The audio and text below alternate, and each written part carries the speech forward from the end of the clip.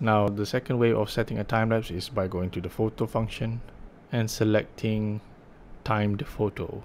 Click on the button. Now similarly to the video time-lapse function, to change the settings you can swipe from the bottom middle and the bottom right of the screen. So if you swipe from the bottom middle, then essentially you can select the aspect ratio of the image itself. So in this setting you could change it to a 4:3 aspect ratio.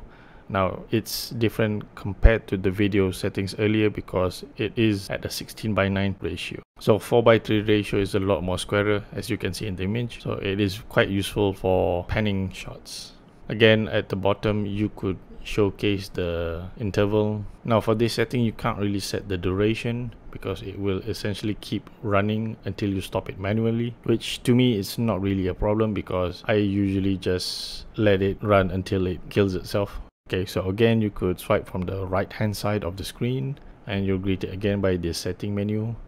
Again, you can pick between auto or manual. So again, this mode is also limited to the maximum shutter speed of 1/8 of a second. So if you go into manual, again you can change your shutter speed. In this shutter speed, I like to use the same settings as the video time-lapse, so 1.3 seconds. Now the difference is that the minimal interval in this setting is 3 seconds rather than 2 seconds than the earlier settings. Because of the interval at 3 seconds, it's better to shoot it at a longer shutter speed.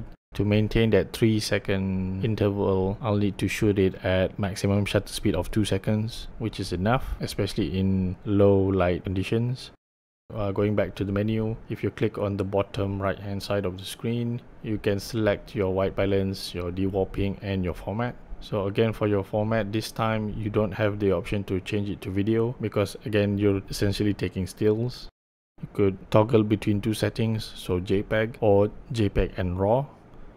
Now in this setting I like to shoot in RAW because it gives a bit more flexibility when editing later in post, but you could shoot in JPEG if you want to. I think I've covered enough of the time-lapse features on the DJI OSMO Action. Now another way of making a time-lapse is just by recording video, but that's less than ideal because it takes a lot of space, so please don't do that. I hope this video helps you a lot, so I'll be seeing you in the next video. Thank you.